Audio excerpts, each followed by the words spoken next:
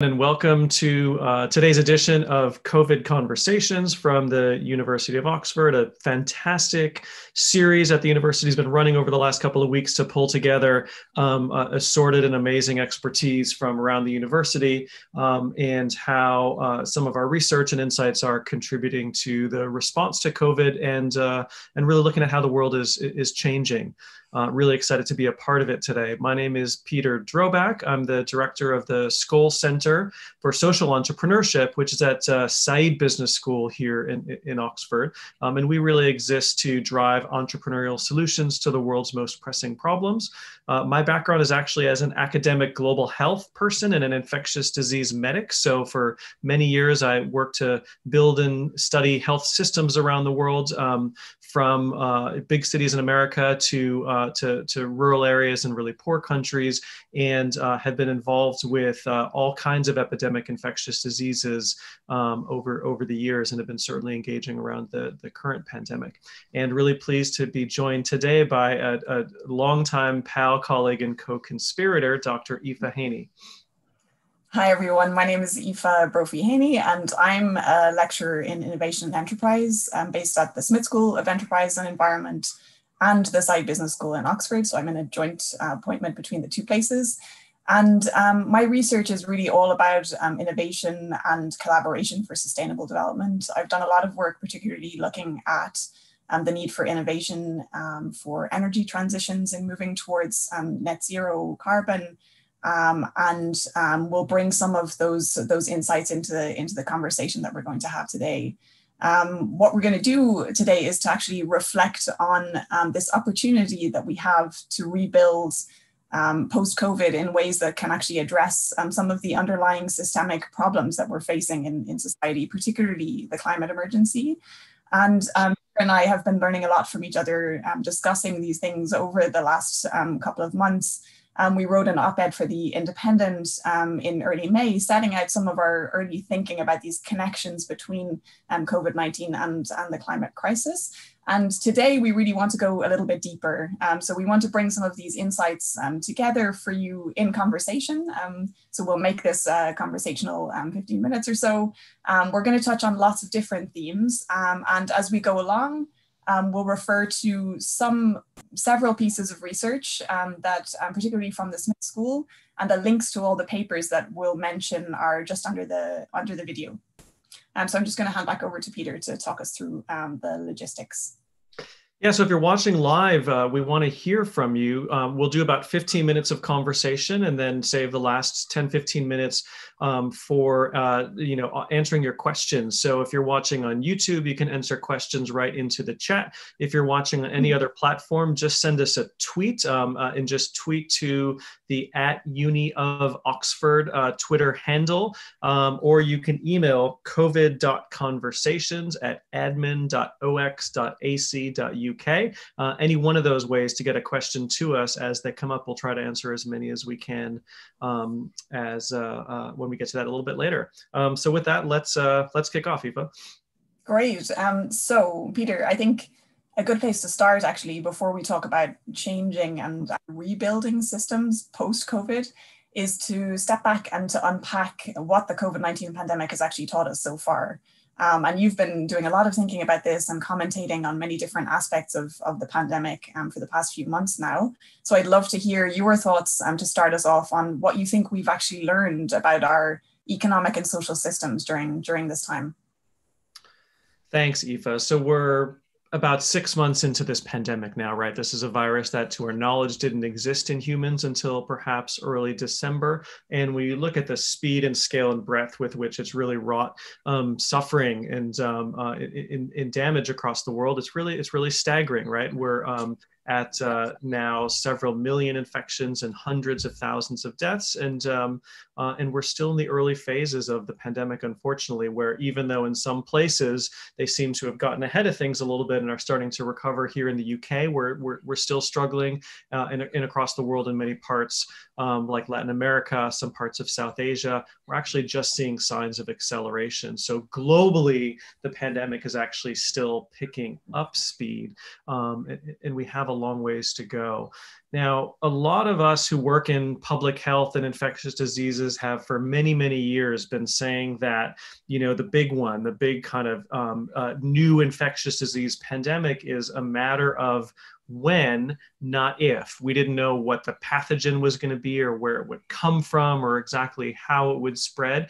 But we've seen more and more and more emerging infectious diseases like this in recent years. And the reasons for that are climate change, which changes the patterns of vectors, globalization, which makes it possible for a person with an infection in one city to get halfway around the world in 12 hours and spread that somewhere else.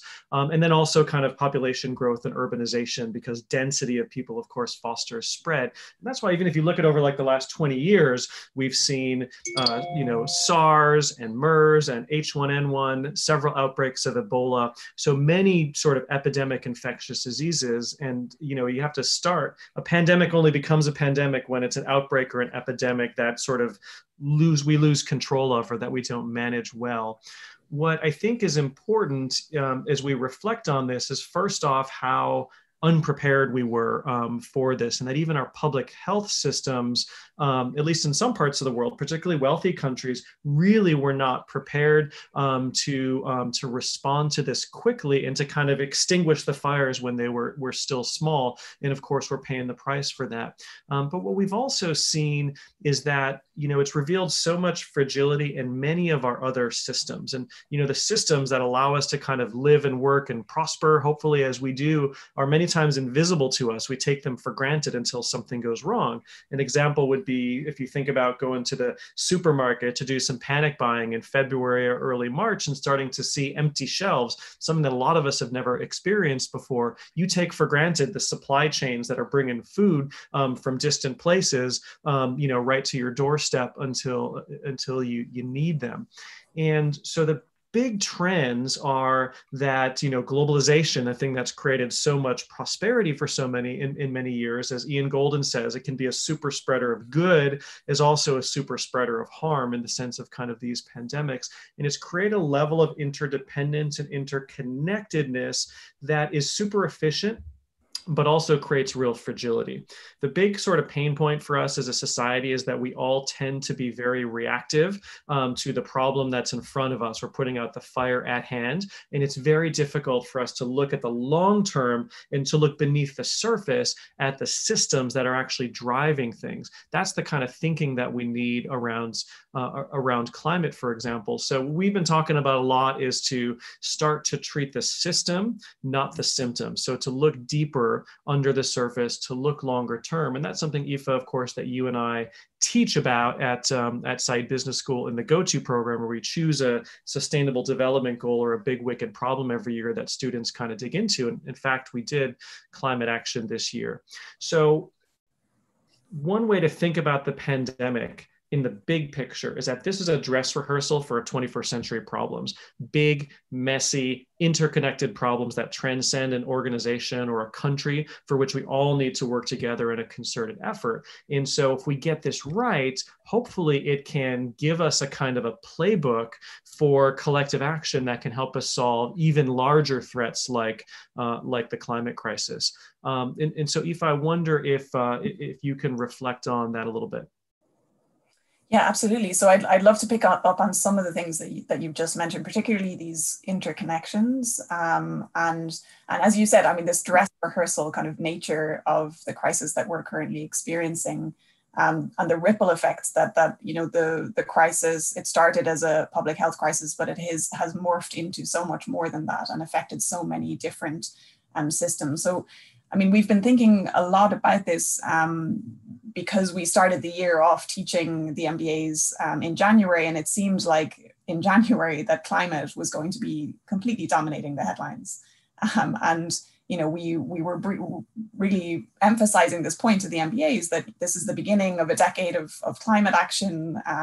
We were gearing up for COP26, the UN Climate Summit in Glasgow. And of course, that's now been postponed as a result of the pandemic.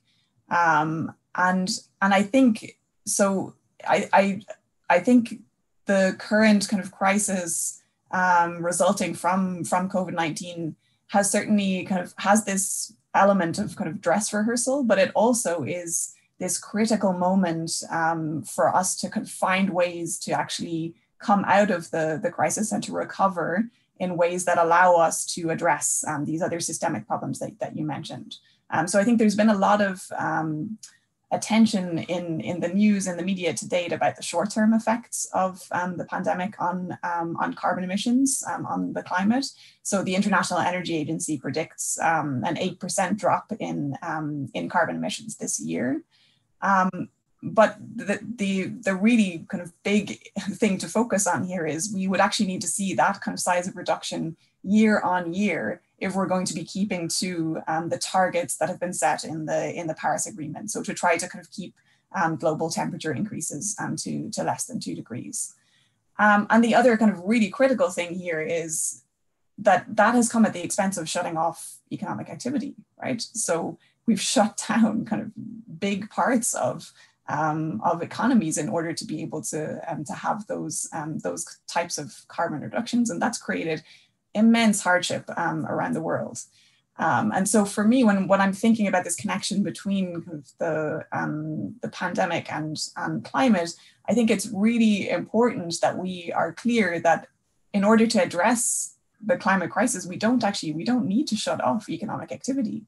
And we need to kind of make sure that that's a very clear part of the narrative going forward about recovery from COVID, because I think this gives us this incredible opportunity to say, okay, we have had things shut down. We've experienced, what it's like to kind of breathe clean air in our cities, and that kind of stays with us to a certain extent, hopefully. But more than that, it gives us this moment to actually fundamentally change many things about what we do going forward. And in a way that can address not just the climate crisis, but also other systemic problems. What do I really mean by that? I mean, it's one thing to say that these things are all interconnected and we have this big kind of moment of opportunity. So right now, the reason that I think it's this very important moment, and lots of people are calling for this to be used as a moment of opportunity. Lots of governments are starting to mobilize huge amount of spending for long-term recovery. Critically to focus obviously on recovering from the pandemic. But the research that we've been doing at the Smith School, so my colleagues Cameron Hepburn and Brian O'Callaghan, they've led a new piece of work based on surveys of over 200 leading economists and economic officials. And they suggest that spending the money that governments are going to be spending anyway, spending it on climate-friendly green policies is good for the climate and it's good for the economy. And the examples of the types of policies that will actually kind of deliver those benefits. So if we put money into investing in green construction projects, for example, so building retrofits to make sure that we have insulation in homes and new heating technologies. If we invest in clean energy infrastructure, they have long-term benefits, obviously, for the climate, and we've been talking about them for many years, but they also have short-term benefits, and they give people jobs. They're labor-intensive investment areas. They create and generate jobs at a time when unemployment rates are very high, and so we have this kind of combination of the short-term and long-term benefits from really focusing on these types of policies in order to kind of to reboot economies. And then the other kind of main message coming out of this work from Cameron and Brian and others is that these policies can also be designed in ways that can address other underlying problems, such as poverty and inequality. So, for example, if we think about investment priorities for countries in the global south, it makes a lot of sense to be investing in supporting rural electrification and development. Because this kind of gives a pathway out of poverty for many different people. It doesn't just provide access to electricity. It can also provide a way for farmers through having better access to irrigation technologies, electrified irrigation, to increase their crop yields, and so that gives a pathway kind of out of poverty. It also creates jobs, of course, in the electrification industry itself. And we're seeing through a lot of the conversations that we're having in sub-Saharan Africa related to off-grid energy, for example, is that businesses are really kind of ready for taking advantage of this opportunity and for thinking more broadly about what they can do next in order to, yes, address climate, but also provide jobs, provide rural development opportunities for people, and provide electrified healthcare opportunities as well. So that's one of the things that the pandemic has really made very visible in the global south, is that if we don't have electrified healthcare, then it's very difficult to provide ventilators for people who are suffering from COVID-19, for example. So it comes back to this visibility that you mentioned as well, that I think we've seen this exposure of fragility in the systems and a visibility brought to things that have been very invisible, or at least less visible to some of us than they might have been otherwise. So in summary, I think it's this really big opportunity for policies during recovery to be good for the climate and for the economy, but also to address some of these underlying inequalities that we see that really pervade many different systems that we rely on. And I'd really love for you actually to pick up on this kind of theme of inequality, Peter, because I know you've been doing a lot of thinking about this, and obviously we've seen a big change with the recent focus and mobilization on the streets for Black Lives Matter. There's lots of different effects of the pandemic on different communities. So I'd love to hear your thoughts on what we can learn about inequality from what we're experiencing at the moment. Yeah, and I think this issue is so big and important, and another one of these things that has really been exposed, a kind of pervasive and insidious, and if you're living on the wrong side of inequality, of course, experiencing harm from it, it's something you live with every day, but then to many others in privilege, it's something that has been invisible. So of course, all the mobilization that we've seen in the streets and in communities across the world in response to the assassination and lynching of George Floyd and many others is largely geared around responding to this kind of epidemic of police brutality. But of course, it goes much deeper to what's really been a pandemic of systemic racism and inequality that actually cuts across all different aspects of our society. And so even before this all kind of really rose to the top of everyone's minds over the last couple of weeks, given recent events, there was already emerging evidence that with COVID-19, something that early on people would call the great equalizer, because it's going to rich countries and poor countries and everyone can be infected. In fact, it's not, right? That we've seen a disproportionate burden on communities of color in particular, suffering higher rates of infection, higher rates of hospitalization, higher rates of death, sometimes 2 to 4 times higher than their white counterparts in the same communities. The reasons for that are not biological, right? The virus doesn't discriminate, but we as a society really do. And so this is so important because it's not only affecting our response to the pandemic, but this is cross-cutting and it's deep and it's been present for decades or centuries. And it's something that we're going to need to reckon with if we're going to make progress on the pandemic, but it cuts across again all of these issues. So even if you think about climate action, the impacts of climates that we're seeing already are not felt equally by all countries and all communities around the world. The negative impacts are disproportionately affecting poor countries, for example, and particularly those who are already living on the margins. And we know the potential for those disparities is only going to increase. So whether it's about responding to this pandemic, whether it's thinking about our climate action agenda, we need to make sure that that notions of equity and justice are front and center as part of our response. Aoife, before we get to questions, if you can pick up on that a little bit. We talked about how the pandemic is a dress rehearsal for climate change and other big 21st century problems, right? We've seen, unfortunately, a lot of the COVID response has been really very nationalistic, right? That borders are being closed and maybe temporarily that needs to be done. And that we've looked a lot at what this country is doing, that country is doing. We've not seen enough of kind of the global solidarity and cooperation that we need to solve a problem that doesn't respect borders.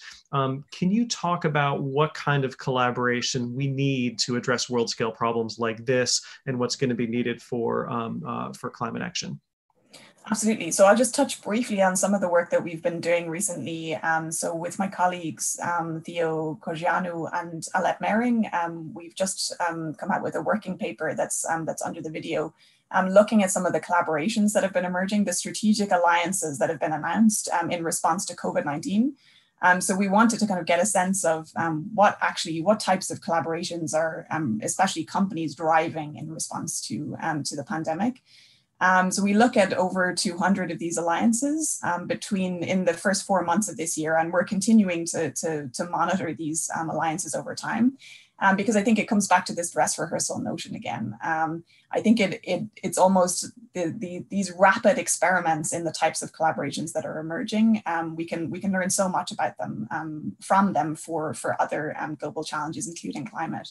And I think just to pick up on a couple of things that we're seeing. We're seeing a rapid emergence of different types of alliances that have started with this immediate focus on the problem, the core kind of problems of treating kind of the symptoms associated with the pandemic, right? And then we've seen this expansion to alliances that are actually kind of looking at the complementary equipment that's necessary to manage the pandemic and the infrastructure that's required to be able to make sure that people are taken care of in a longer term way. So alliances for modular medical units and alliances between different companies to deal with shortages in medical equipment and testing and tracking software, for example. And then I think most recently we're seeing a lot of alliances that are trying to address the underlying impacts. So these inequalities, so the vulnerable communities, how they're affected by the pandemic. So we see this kind of expansion of these alliances, but the ones that are really tackling these underlying dimensions are only just starting to emerge. And I think what we can learn from that for climate is that we have this opportunity now to learn from these examples. So there's lots of really interesting examples of competitors working together. Google and Apple, for example, they have an alliance on contact tracing. Different industries are starting to work together. So Ford, the automaker, is involved in lots of different alliances to use their manufacturing knowledge to accelerate the assembly of different types of equipment, so face masks and ventilators, for example. So we can learn a lot about these unusual kinds of partnerships, because those are going to be required a lot more in dealing with climate, and they're critical to be able to shift energy systems, food systems. But what we're seeing is that at the moment, these collaborations are being driven so quickly because they're connected to people and they're connected to people's needs. I think that's something that we can take away for thinking about climate. We need to be stepping back, and governments need to help us in stepping back and thinking about what kinds of services people actually need. What kinds of cities do we actually want to live in? And I think that's a critical role for policymakers to support the role of the private sector in engaging in climate action in the future. And it goes back to what we were talking about, this opportunity to actually use the moment that we have now to really develop policies that enable a recovery that is good for the economy and good for the climate and good for people as well, in addressing kind of inequalities that are deeply embedded in systems. So there's lots of work to do, but I think lots of inspiration as well from this dress rehearsal. I think we need to take as much as we can from learning about these rapid experimentations that we're seeing in collaboration and in collective action, and really bring that forward in how we think about rebuilding post-COVID. Thanks, Aoife. Let's turn to questions. We got a lot of great questions. I'll try to combine a few so we can get to several of them within the time that we have left. And I'm sorry that I don't have the names of the questions that came through, because it's all getting filtered into our Zoom here. So forgive me for that. Aoife, the first one is for you. I'm actually maybe combine two related questions. How do we convince people who are skeptical that shifts to a green economy is actually helpful for the economy and not a threat? another way of framing that from another viewer is, if we weren't making progress on switching to a green economy before, why would we now? I think that's where this critical point about the short-term benefits of doing this are very important to emphasize. So we need to create jobs for people across the world. That's a huge concern coming out of the pandemic. And I think that's where we need to be kind of framing the conversation around recovery. It's not just about climate. It's about many of the other things that we've been talking about. Actually, it's about kind of making sure that we're bringing people along with us as well. And I think that's something that we haven't done a good enough job of in preparing ourselves for climate action to date. And I think there's much more of an emphasis on that now in the climate movement, that it's, as Peter mentioned, I mean, we need to be focused on equity. It's not only about climate and the economy. It has to be about the people who are affected. And I think that's an incredibly powerful lever to be able to make sure that we can use this moment to leverage change in many different systems. Yeah, it feels different, I think. If you think about the level of mobilization sort of leading up to early 2020 that we saw around the world, particularly in the youth movement, if you think about some of the ways that we're seeing the impacts in much more direct and tangible ways, it makes climate change feel much more immediate than it did perhaps before.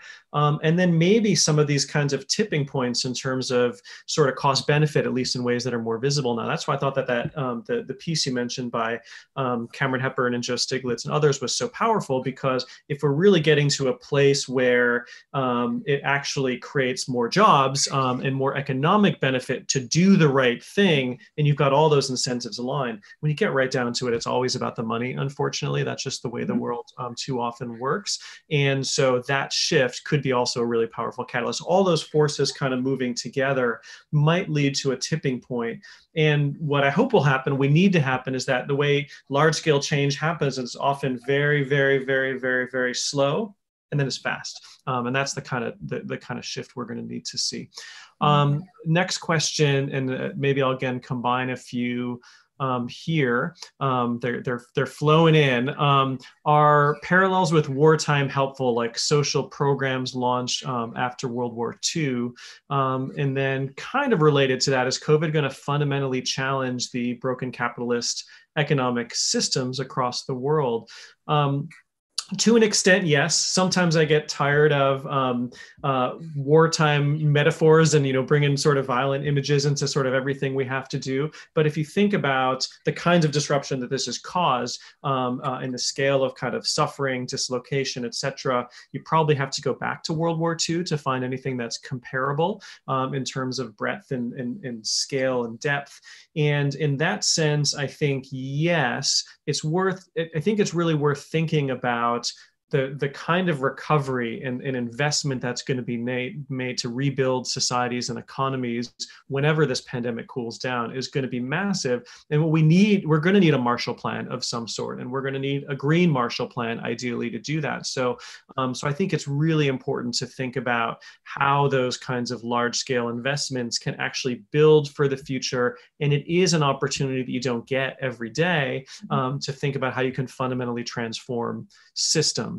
So there is an opportunity that requires obviously real leadership, and that's something that is lacking in some countries right now. And of course, that's a concern. The other thing that I think that you maybe take away from World War II is, after World War II came Bretton Woods and the creation of a lot of the big international or multilateral institutions of global governance. And we've seen both how important they are and how they're not really fit for purpose in the 21st century.